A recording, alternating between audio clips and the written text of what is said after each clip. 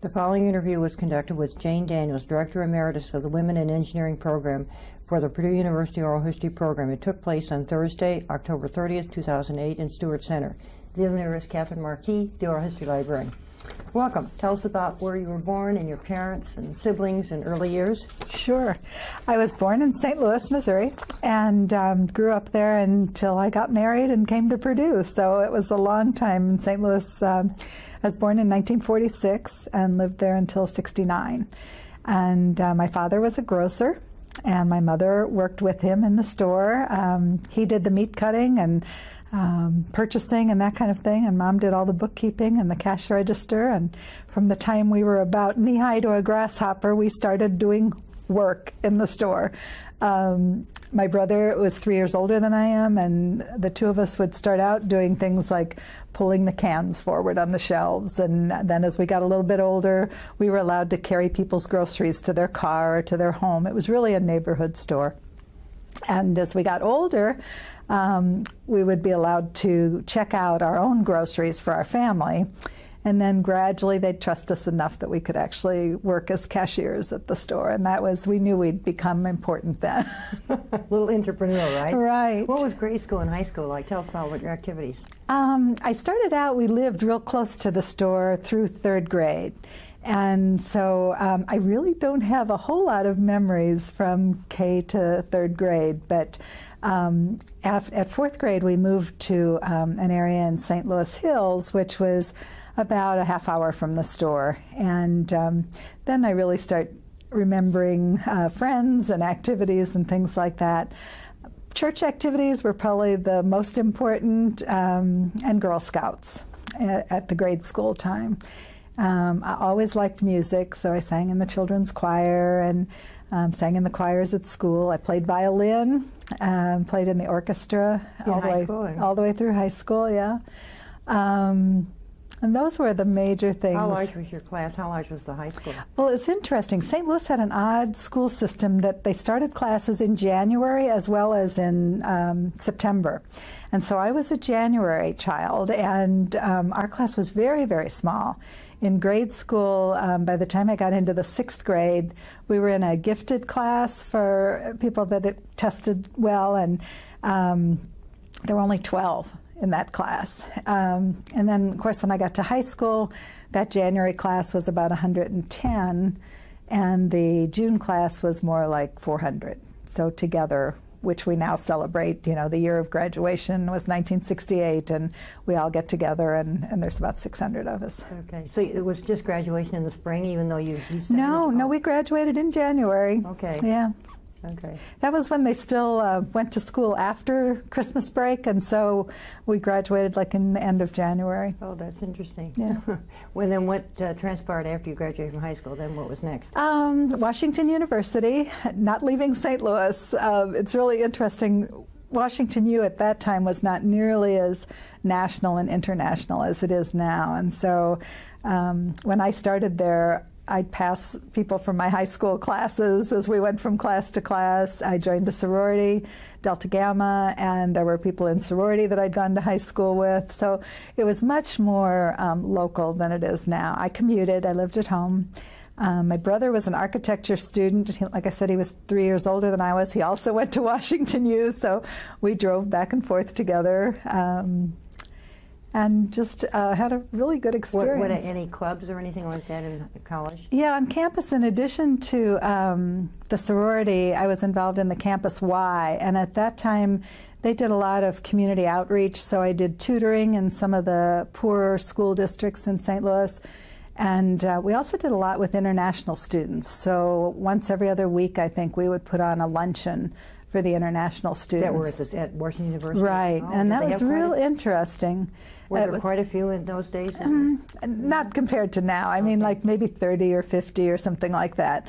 And we would make lunch for them and then sit down and eat with them and talk to them, which was my first exposure to anything international. You can imagine with my parents having a grocery store, we didn't go on vacations. We didn't travel very much. So this was kind of like the first spark I had of interest. And there probably weren't any international students in your high school either. Oh, no. As a matter of fact, our high schools were very segregated in those days. I think there might have been 3 or 4 African American students. I don't remember any Hispanic students or Native Americans. Sure, right. It was a pretty lily white environment, I'm afraid. What did you do during the summers in college? Did you work during the summer in the I did. store? I did. Not always in the store. By the time we got into college, Mom and Dad had certainly hired help that they really didn't need us anymore. They probably never needed us, but gave us work so that we could earn some money. But in the summer during college, I was a camp counselor most of the time. Like I said, I graduated in January, so I was very young. When I graduated from high school, I had just turned 17. And so instead of starting college in January, I worked for a travel agency, Cook.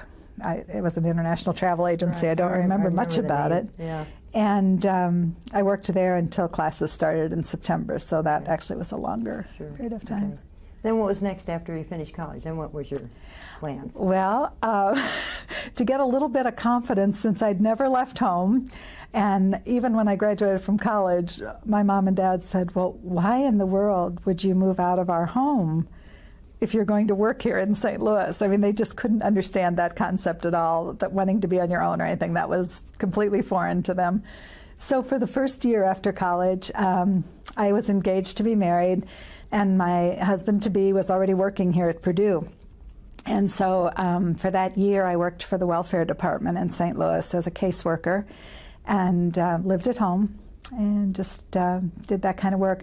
My career goals really when I came out of college were to be a high school guidance counselor. And when I came to Indiana 3 days after I got married, I found out you had to teach in high school to be a counselor in the high school. And in Indiana? Yes, and I had never wanted to teach. That just didn't interest me at all. I didn't have any education courses. What was your major in college? Sociology. Okay. And it was a time of a great deal of unrest, and it was 64 to 68, so there were campus demonstrations. So sociology was kind of a neat place to be at that time. But when I came here and found out I couldn't be a high school counselor with my credentials, it wasn't long before I started taking graduate classes here on campus. I really want to tell you about my first job at Purdue because it was the neatest there ever was. I worked for WBAA, for the campus radio station. And it was a glorified clerical position, but I was a music librarian. And so I got to record times on classical music, and I mentioned that I just love music, and so that was like a dream job.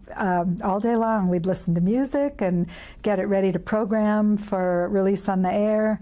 Johnny DeCamp was the station manager, and he was just... Tell us a little bit about Johnny. Oh, my gosh, what a wonderful man. He was such a character.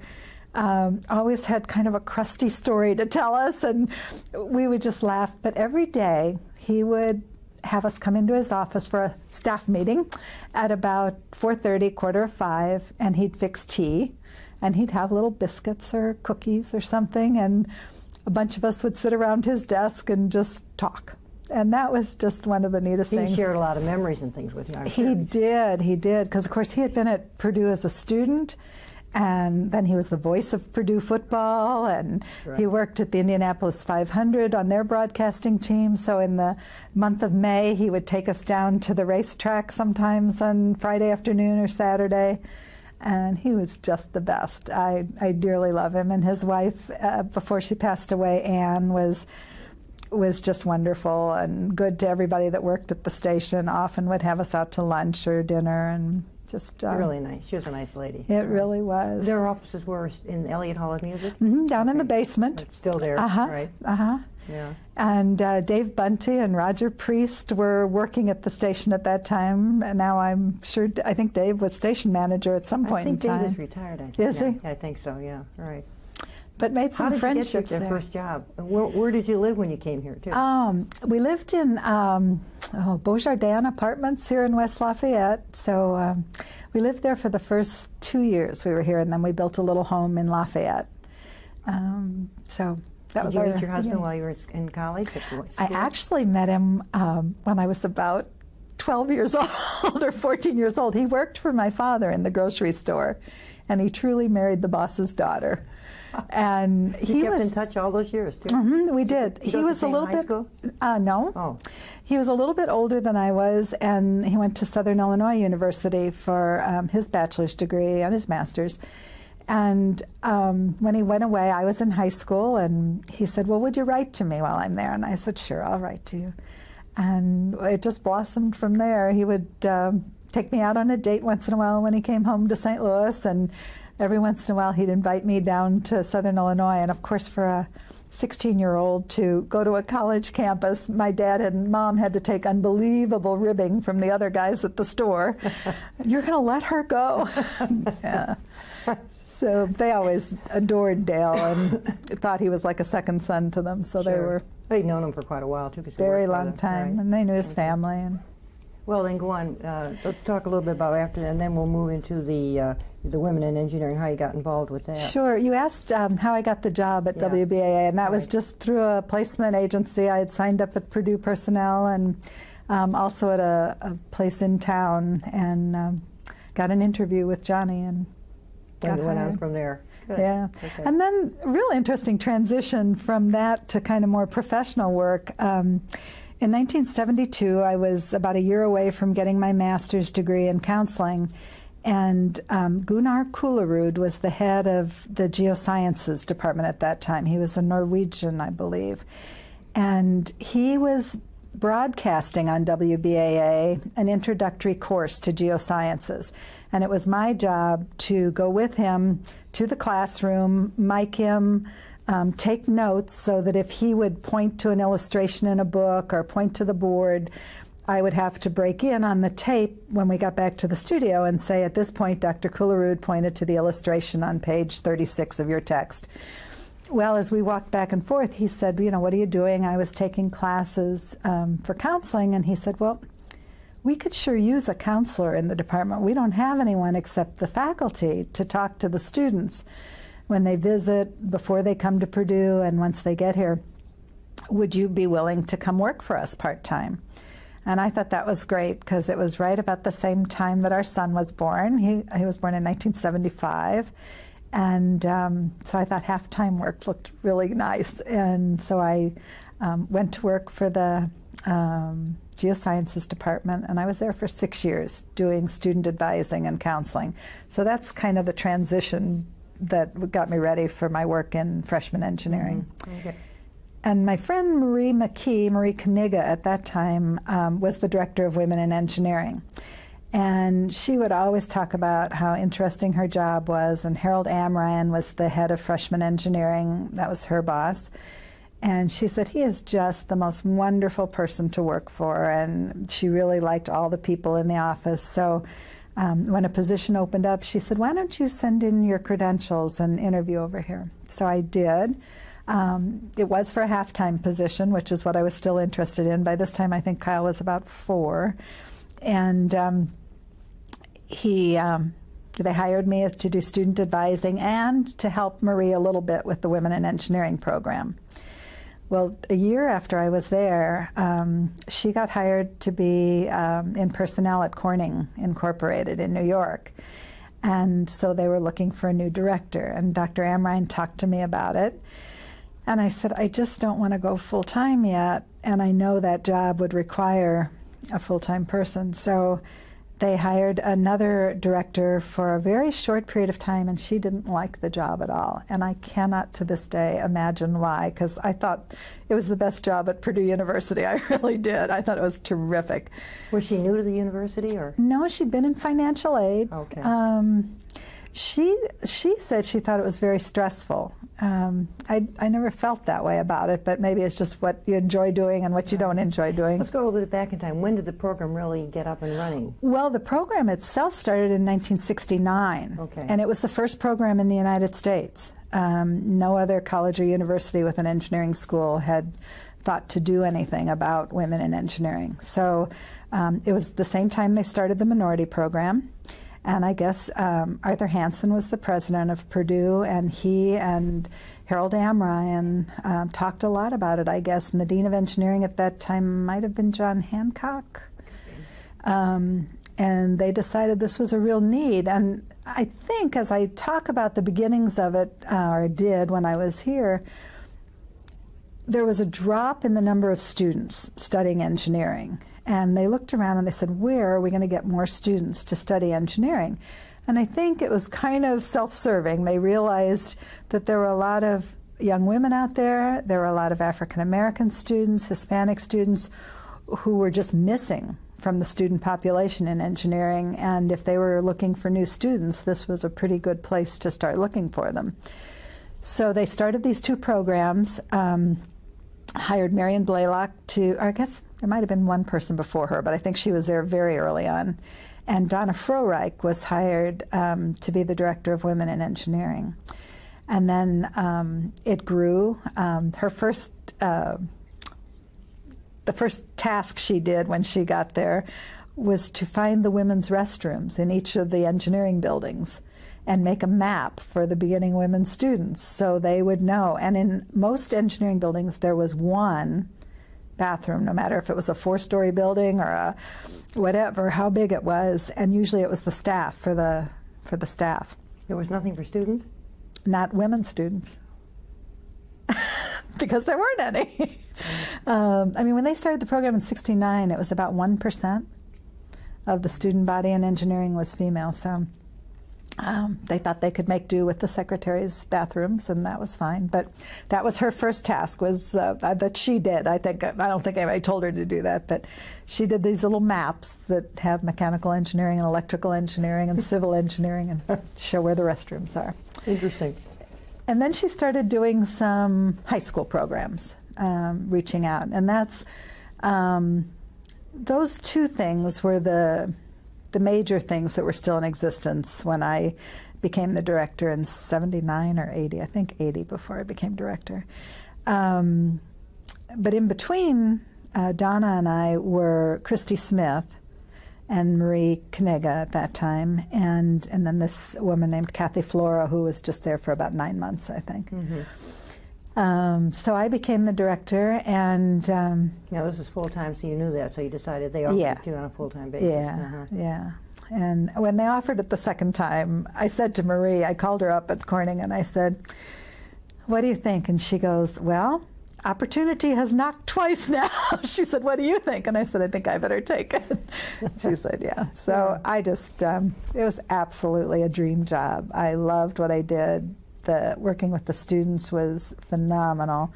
And the chairs, first Harold Amrine and then Dick Grace, were so willing to let me dream with what the program might become and what we might do. We had some expansion right in the beginning when I was there. Not too long after I started, we tried and I think it still exists, the Earhart program, where women engineers could choose to live together in Earhart Hall.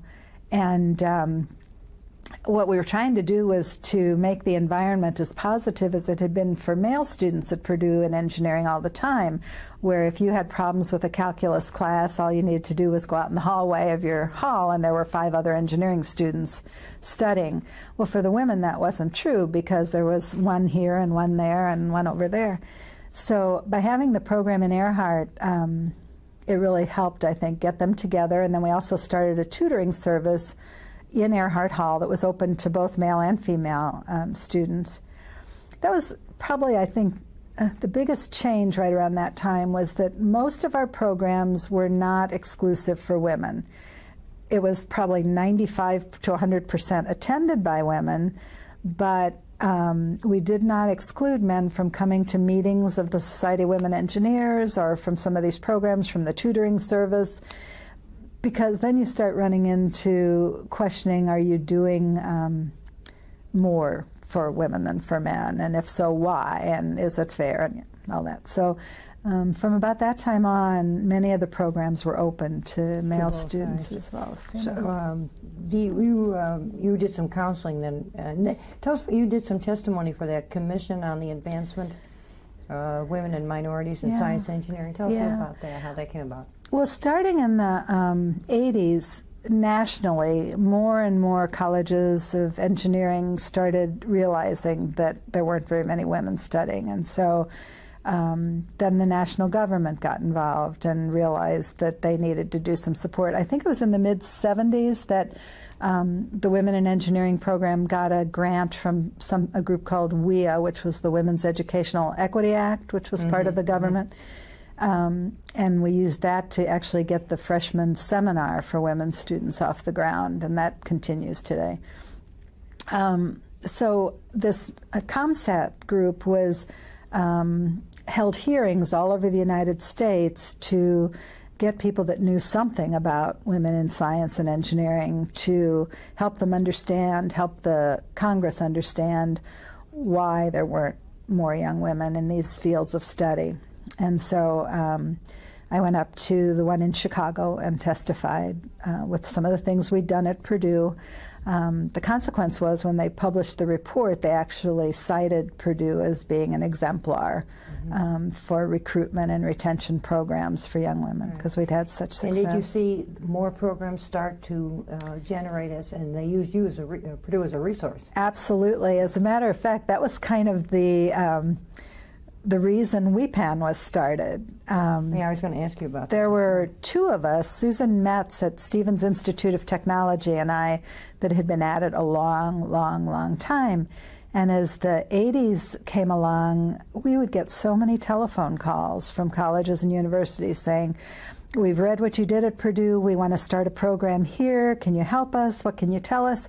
You know, how can you keep us from starting at ground zero, that we can understand what you've done and what worked and what didn't work and that sort of thing. Well, after Susan and I fielded, you know, hundreds of these calls probably, in the late 80s, they had just begun the program at the University of Washington, and a woman named Suzanne Brainerd was their director of Women in Engineering. And she had Susan and I really looking at what we were telling people, and she said, you know, this isn't an effective way of doing it. You two should talk to a group of people, not just everybody calling you individually. So we sent out a little flyer from Purdue to every dean of engineering in the United States, and we said, if there was a meeting about women in engineering, would you be interested in sending someone to attend? And within about a month, we got back 115 replies that they would like us to do that. So we went to the National Science Foundation with this box of replies and said, what do you think? And we went to the Human Resources Division in the Education Directorate, and we went to the Engineering Directorate, and they both were very interested. Suzanne Brainerd was particularly good at writing proposals. So was she at Purdue? No, she was the one that's at University of Washington. Oh, okay. And so the three of us, Suzanne Brainerd, Susan Metz, and I, got together, wrote the proposal, got funded, and held our first meeting in Washington, D.C. in 1990. And at the meeting, after it was over, at the end, we said, where do you want to go from here? Do you want to form a committee as part of ASEE, the American Society for Engineering Education? Do you want to form a group that's part of the Society of Women Engineers? And they all said, no, we want our own group. Because when they were at the Society of Women Engineers, they were with students, and they were thinking about their students, and that was the focus. And when they were at ASEE, it was all about education and the classroom and curriculum and teaching. And so they really wanted something that was separate for people that were concentrating on programs and doing outreach and that sort of thing. So in 1990, we incorporated a group, and it was called WePan, and at that time it was Women in Engineering Programs and Advocates Network. And just about 4 years ago or 3 years ago, they changed the name, but they didn't want to lose the acronym because now it was quite well known from 1990 until 2005. So now it's Women in Engineering Proactive Network. And it still concentrates on programs, but it's certainly expanded to think more about faculty programs, women faculty, graduate education, which we didn't do much of until the 90s here at Purdue. We really concentrated on undergraduates until 1990. Mm-hmm. So. What are some of the things that the group does, and you're involved? Are you still? Sure, I am. I was the founding president, and then I served on the board for about 6 years. in 1990. Does it have a headquarters? Or? They do now. The headquarters was here for many, many years, and Kathy Deno in the Women in Engineering office is still on the WEPAN staff part-time. She's Director of Member Services. So it was here for a long time, and then, boy, probably about 7 years ago or 6 years ago, we hired a director, and she started working out of her home and finally got an office. She lived in Denver, and now she has an office on the campus of Denver University of Denver, in their women's college. So it's a good place for her to be, and they've expanded the staff a little bit. She now has some clerical assistants too. And what are some of the things that they're doing now that they've added on? Just tons of things. We still do an annual conference, and actually this summer it'll be held jointly with the American Society for Engineering Education. So one day will overlap, so that hopefully some of our members that don't belong to ASEE can go to those sessions, and vice versa. There's about 700 members now. They have a website, or we have a website, that has something called the WEPAN Knowledge Center, and that was funded initially by the Engineering Directorate of NSF again. And it's a place where people can go to get information. So if you were at a college or university and you wanted to start a residence hall program for women in engineering, you could go to the Knowledge Center, find out what colleges and universities have them, how long they've had them, what kind of documents they've published. Have they published papers on them? Have they published evaluations of their program? All those kinds of things. There's bibliographies in the Knowledge Center. There are statistical information. So people are always asking us, well, what's the percentage of women in engineering this year? And of course the frustration was from the mid-'80s until this fall, 2008, there was no change in the percentage. It would go, up 1%, down 2%, up 2%, down 1%. It was just terrible. There was just not much growth. It got to 20% females in engineering by the mid-'80s, and then it would not go any higher. This fall, for the first time, I think they saw a 3 or 4% increase, and of course now everybody's anxious to see if that'll start another trend upward, because it surely had a lot of people doing a lot of things to make it happen. You hope that it pays off one of these days. Oh yeah, I'm sure it will.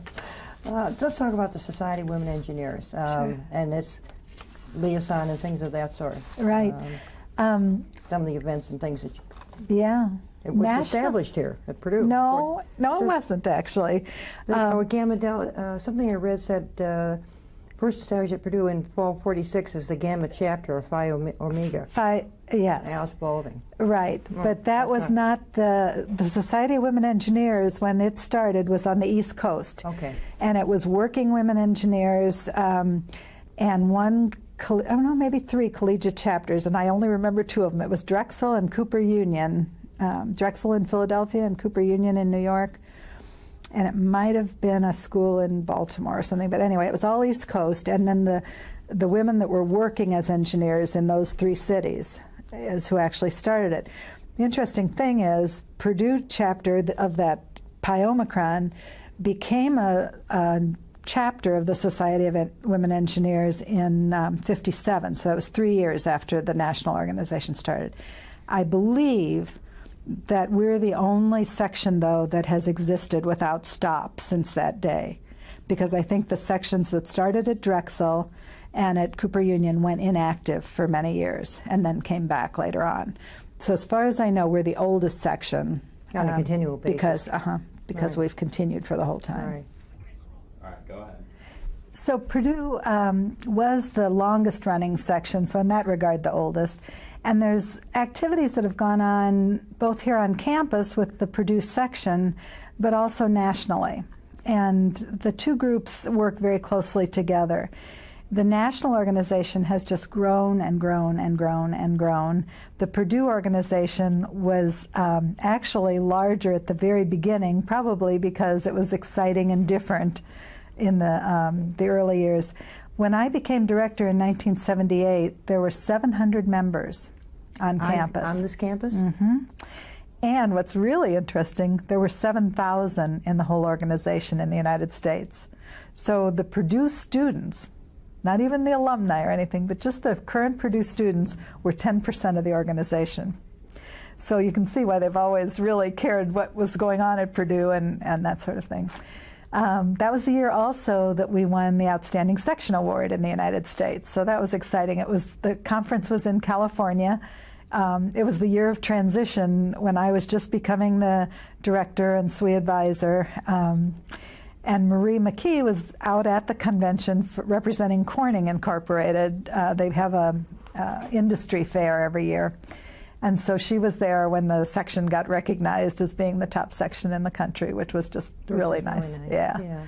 So the kinds of things they did on campus, we worked a lot with the Women in Engineering program and the Society of Women Engineers together, which was really kind of unique and nice. The Society of Women Engineers was great because it was new students every year, new leadership, excitement, enthusiasm, that could really do some wonderful programs, particularly for high school students. The nice thing about having the Women in Engineering program advising the society was that you had the continuity and you had the support of Purdue's administration. So for instance, when we would have our scholarship dinners every February, and boy, that grew and grew until we gave away more than $10,000 worth of scholarships each event. And the president of the university always attended. The dean always attended. Many of the vice presidents and deans of other schools like science would be there. So it was really, really a big event. Then they began adding the corporate job fair and holding it on the week that Engineers Week started. And so the Society of Women Engineers would have a luncheon. They would have a job fair all afternoon, and then the Society of Black Engineers would have their awards dinner afterwards. So it was really quite a day's activities. Let me ask you, when it first got started, they didn't have the job fair, it was just a luncheon? No, it was just, actually it was an awards program held often in Violet Haas's home. She was the SWE counselor. The way they differentiate that is that the SWE counselor has to be an engineer. The SWE advisor can be a university administrator or staff person. So I was the advisor at that time. Violet Haas was the counselor, and she would hold them in her home, and the students would be recognized for their academic work or for their leadership in student organizations or whatever it was. It must have been a smaller group. Yeah, very small. Yeah. I mean, usually it would recognize maybe 20 or 25 students. And was that supported by the scholarship money came from corporations usually? Okay. As they grew and grew, not only did the number of corporations that were interested grow, but then we began getting gifts from alumni. And I think part of that was two-sided. It was either alums who, as students, had been active in the Society of Women Engineers or the Women in Engineering program, or both, or those who had thought there was no need for that when they were a student, and then they got out working as engineers and they realized how important that experience, helping them, supporting what they were doing, could have been. And so they would give back. And then we began having quite a number of alumni gifts for scholarships at that event. And so now when students are recognized, it's often an alum that's either representing their corporation giving the award or representing themselves. Right. And you have they have an advisory board too. Right. Okay. That also started in 1978, right as I began working with the program. Not before I was director, but right as I began working with it. They started the Industrial Advisory Board. It was Corning and Aerospace, Procter & Gamble, IBM, a handful of employers that still support Society of Women Engineers and the Women in Engineering program to this day. Right. And there was something for the graduating seniors. Didn't the dean have them to their home? Right. The reception the night before the awards program, usually the dean did a reception in his home. Yeah. Very nice. I always say his. Now we have to say his or her home. Right. Their home at their home. Right. And the scholarships were really pretty good. And they had that brunch. Let's talk about some of the programs at the Women in Engineering. You have Career Day and some of the other new ones, or ones that continue on. In 1978, when I started, the main two programs were Career Day, which was for high school juniors and seniors, and the Engineering 194, which was a freshman seminar for students as they began.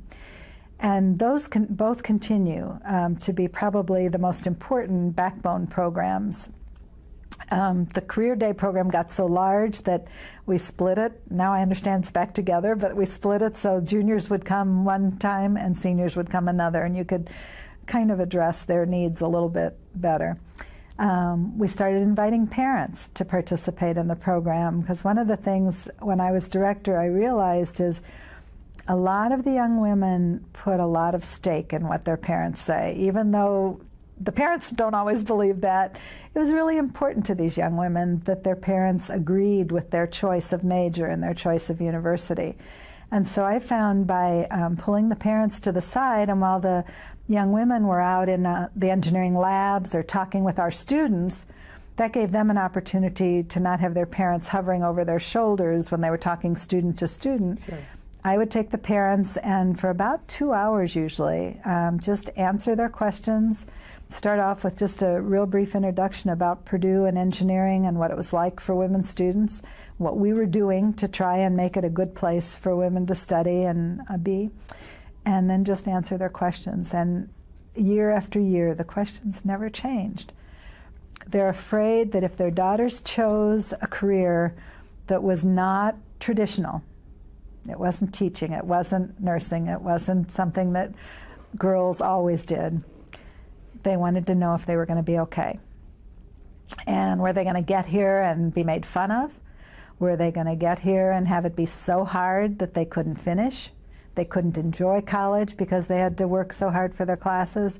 So a lot of it was just reassuring the parents that, no, you know, we were there to make sure that there were no unnecessary obstacles. Yes, it was hard, but if you liked the mathematics, if you liked the coursework, if you liked the end result that you saw, that an engineer could really make a difference for humankind. It was engineers that developed pacemakers. It was engineers that developed all the diagnostic equipment that we use in medicine. It's engineers that clean our air and our water. If you could help the parents understand that their daughters were going to be doing something that really would make a difference in the world, then it seemed like they were much more at ease. What about, did they ask about the career, what goes on after college? Was there any kind of career questions that parents might raise? Sure. And also support, financial support. Yeah, financial support was always important. And of course the corporate scholarships were something that if a student majored in English or history or something else, there were no corporate scholarships. It was, you were either eligible for financial aid or you weren't. Whereas in engineering there were some other opportunities. So that was there. You asked another question that I'm not about thinking. The career thing. They ask about, yeah, they would ask what their daughters would do. So one of the things we started doing pretty early on was having a panel of alums talk. And when I would invite them, I would always say to them, talk about what you do as an engineer, but also spend some time talking about what you do after work. Do you have a family? Do you participate in music in the community, or what activities do you get involved with? And it was those kind of things, I think, that with both the girls and their parents helped them understand that you didn't have to give up everything to be an engineer. Many of the women that had small children would bring the children with them to Career Day. And so they'd sit up on the panel and be balancing a 1-year-old on their knee or be holding an infant in their arms. And it just help the parents and help the students understand that you can have a lot of things in your life. And again, the good thing, the reality is that women are working.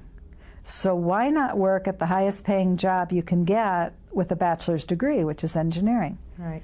So if you don't want to commit yourself to 4 years of medical school or 3 years of law school or whatever it happens to be, the most money you could ever make directly out of a bachelor's degree is in engineering. And in most cases, the bachelor's is the final degree for many. For that particular field. That's right. What about a question from the parents? The students can participate in activities, hopefully outside. That'll add to it. So Yeah, that kind of reminds me of two things. One is the women participate in activities to a much greater percentage than the male students do.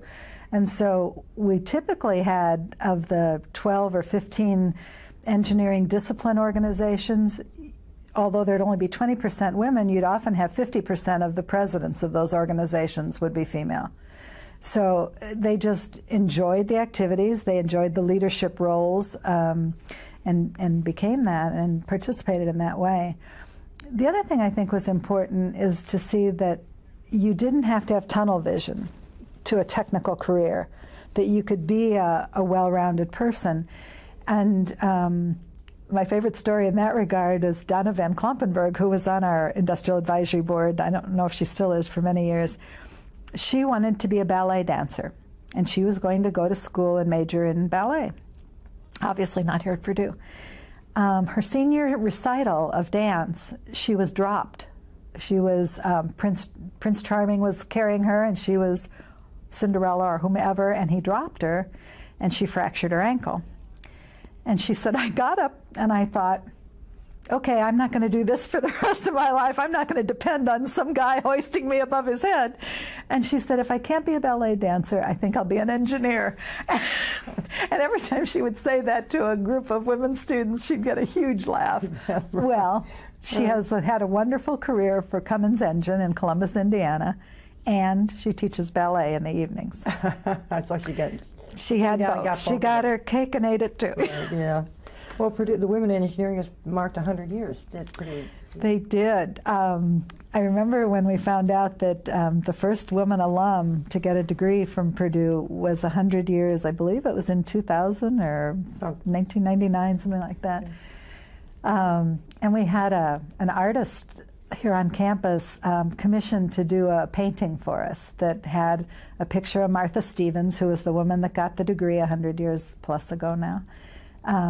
Janice Voss, who I think is probably one of our most famous women alums, an astronaut, and Amelia Earhart, who, although she was not an engineer, she certainly had a big influence on women in technical areas. She was a career counselor here at Purdue, as I understand it, and she had quite an influence on young women doing non-traditional things. Right. So I remembered that portrait. It hangs in the conference room over in Enad. It's very nice, nicely done. They had the program. I was there outside MSEE when they unveiled it. Yeah, it was really nice. Yeah, the liaison with the minority engineering program, Ken, how did that work? Yeah, you said it were established about the same time. Right, and I think because they were both housed in the same department, there was a lot of collegiality and a lot of cooperation and collaboration, doing things with the organizations. What was interesting about Marion Blaylock and I is we were graduate students together. And so we had both gotten our master's degrees in counseling in the mid-'70s, early 70s. And when we were on the staff together then, it was just, we're almost like sisters. I mean, we really are very close and friends. In addition to being colleagues, and so I think that made it very, very easy for us to work together because we. Did they start about the same time as when you took over? Okay. You mean the program? The minority. No, they both started in '69, and so when I came in '78, Marion was already established there, and she had finished, like I said, her degree, I think in '72 or so when I did. And then, or '73, and she had been in the Dean of Students office for a while, and then came over to run the minority program. How about some awards and honors? Any that you'd like to share with us? Personal or the program? Both. The biggest one for the program was the Presidential Award for Mentoring. I mean, that was very exciting. Tell us a little about that. Sure. We haven't talked at all either about that group of programs. The Sloan Foundation, Alfred P. Sloan Foundation representative came to campus one day to meet me and to talk about our programs. And when we were done, he said, well, I want to fund you. I want to give you some money to do more. I think you're doing great things. And he said, and I also want you to tell me who else I should give my money to. And I said, what do you mean? And he said, well, we want to give money where it's a well-known, excellent engineering school where they have a women in engineering program. And I said, you're not going to find many others, because, interestingly enough, where the women in engineering programs thrived was where the schools were not quite as good. And so they couldn't get the best women students without some effort. And so you found more of a second tier of colleges and universities where the women in engineering programs were creative and strong and new. So I said, there's a handful, Stevens Institute, University of Washington, Ohio State, Cornell by that time had a good program, and of course, wonderful engineering school. And it was interesting, as when Henry Yang was Dean of Engineering, and he's a Cornell alum. So he was very excited to have us work with Cornell and help them get started. So there were just a handful, and that was who Sloan funded that first year, was Cornell and University of Washington and Purdue. And what did that just funding lead to? What were you able to do? Broaden your program? We started a mentor and mentoring program, which led to this Presidential Mentoring Award, which is what made me think of it. We started with both an undergraduate program and a graduate program in 1991, I believe. And that was when we hired Emmy Wadsworth to initiate that program. So when we won the Presidential Award in 1997, I said to Emmy, it's your work. Yes, it's the program, and yes, I'm the director, but I had nothing to do with the program. It was all her work and her baby and her ideas. So she went to Washington, D.C. to get the award, met Bill Clinton, and it was a very exciting time for the whole program. Yeah, that's great. You didn't go with her, huh? No. She was allowed to take a guest, and doggone, she took her husband. He could have been busy. Yeah. So that was the biggest award that recognized the program rather than an individual. Probably one other thing. What about staffing too? Before Emmy came on board part-time to do these new Sloan initiatives, Janine Rekleitis joined the staff half-time. And there were a couple of reasons behind that, her joining the program. Primarily, I wanted to spend more time. It was when WePan was starting. I was also invited in 1993 to be the first program director at the National Science Foundation for Women in Science and Engineering. And so before all that happened, or as all that was in my mind and in the plans, we knew we needed more staff to take care of the program. So Janine came on board to do, at first, primarily the career days and the Engineering 194, the seminar for freshmen. And it was also at a time, I believe this all coincided, I served as director of counseling in freshman engineering when Dr. McDowell retired, when Dick McDowell retired. And I think I did that for maybe 2 years. And so it was during that time that the Women in Engineering program really needed additional staff. Right. Okay. So Kathy Deno had been our administrative assistant for many, many, many years now, and she's still there. Janine's retired, Emmy's retired, I've retired, and now the program's run by two wonderful young women who are both Purdue alums, and one in engineering and one in science, and just doing a terrific job. Well, do you have any more awards and honors that you thought Yeah, of? two personally probably that were highlights for me. One was a campus honor, and that was the Helen B. Schliemann Award. And I think, when I think of the Dean of Women here at Purdue, Dr. Schliemann and Dorothy Stratton and Beverly Stone and Barbara Cook, which, by the way, Barbara Cook was my first professor at Purdue. The first course I took here was an introduction to higher education, and she was the instructor. So when I got the Helen Schliemann Award, it was just like, oh, this is awesome to be recognized with a woman's name that I respected so highly. Was just really touching. Externally, when Dick Grace was our department chair, he was wonderful about nominating the staff for external awards. And so the American Society for Engineering Education recognized one person each year with the Vincent Bendix Award for Women and Minorities in Science and in Engineering. And the reason that was so memorable is that the hoopla they do at the annual meeting for these awards is unbelievable. They have a a huge screen behind you and they do a slideshow of almost like a "this is your life" sort of thing, and really make you feel very, very special. And so that was probably the external award that meant the most. The reporting structure was always in university student services. Is that where? But you reported in engineering to the head of engineering. We always reported through freshman engineering when that was the name of the department. And then when we began doing things for graduate students and for women faculty, that seemed kind of an odd place to reside. So both the minority program and the women's program were moved into the dean's office, or we reported directly to the dean. And then now that they have an engineering education department, which is broader than just freshmen students, I believe the reporting structure is back through the Tell us about when the grad students and faculty, what sort of things would you plan, or did those involve? Right, and part of this was with the Sloan money also. We developed, an interactive theater program where we tried to help faculty and teaching assistants understand how women receive instruction differently than men in the classroom. And so the Purdue Theater Department did vignettes based on questionnaires that the students filled out. You know, what happens to you in a class when a professor asks a question and 4 white males are the only ones that always shout out answers, and none of the women do, and 90% of the men don't. It's always usually 4 white males or 5 white males that interact in with the professor.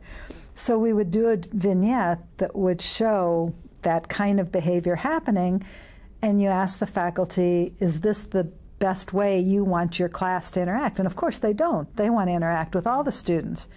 So based on some of the research, we would suggest that if you wait 5 seconds before choosing a person to respond to, you'll get a much larger variety of people offering to respond. Also, if you establish some very easy rules at the beginning of a class, such as if a faculty member says in the very beginning of the class, "Now, when I ask questions during class, I don't want anybody to shout out answers. That's not what we're trying to do." He said, "I want you to think about the answers, and then I'll call on someone from among the people that have their hands up." Just by doing that simple thing at the beginning of the semester and then actually doing it during the year, just sets the stage. You all of a sudden have something like 70 to 80% of the students in your class talking with you and responding instead of 4 or 5. So we did vignettes like that with the theater department, and that was part of the Sloan grant too. And then the women faculty issue was actually one of our alums that kind of instigated some of the interactive workshops that still go on today that look at culture. What is the culture of engineering like for, how comfortable is it for people that don't come from the traditional background? Engineering started as a military subject, and so there are many, many students nowadays who just don't respond to that. They don't respond to a faculty member standing up in front of the classroom and lecturing for 50 minutes, and they sit there quietly and take notes and go on their merry way. When industry started doing more team work in manufacturing, we saw the same kind of thing come into the curriculum, that faculty wanted to get more interaction with their students, but they didn't know how because they'd never been taught that way. So through this workshop that Deb Gruby through DuPont helped us initiate on campus, that was an idea to look at what was the experience like for women students, women faculty, what's the experience like for African American and Hispanic and Native American students and faculty, and let's talk together so that we can do some better things than have been done for the last 100 years. Very good ideas. Yeah. Right. We have about 3 minutes. Okay, thanks. We have 3 minutes left. Your post-Purdue activities, a Purdue tradition, and an outstanding event. Okay. Post-Purdue activities, when I retired in 2001, it was to take a position at the Henry Luce Foundation, which Claire Booth Luce left her entire estate to the foundation to sponsor a scholarship and fellowship and professorship program for women in science and engineering. So after being on this side of the coin at Purdue begging for money for our programs, now I get to give it away. And I got to tell you, it's a little bit more fun to give money away than to beg for it all the time. So that's been really terrific. I've worked there 8 years now, and will probably work another 3 till I retire. Okay. Yeah, what your Purdue tradition? Purdue tradition, football games, women's basketball. I've been to the Rose Bowl. When the Purdue women's basketball team won the national championship in 1999, I was out in San Jose, California. So the athletic traditions have been near and dear to my heart. The convocations has always been a special tradition at Purdue from when we first came, and there were the victory varieties after football games with all the famous entertainers and just everything. I think that's probably the strongest. An outstanding event? An outstanding event, I'm going to have to depart from Purdue for just a second for that one. After I moved to New York, our church choir was asked to join a mixed choir to do Mendelssohn's Requiem Mass in Carnegie Hall with a live orchestra, and that was the thrill of a lifetime. So that has to be my memory of all time. And in closing, Jane, any comments you'd like to say in closing? Just that it's just been a joy. First to do the program, to be involved with it and direct it, and now to see where it's still growing and doing wonderful new things and still being recognized as just the very tops in the United States, and that's really fun to see. Thank you very much. You're welcome. Thank you, Jane.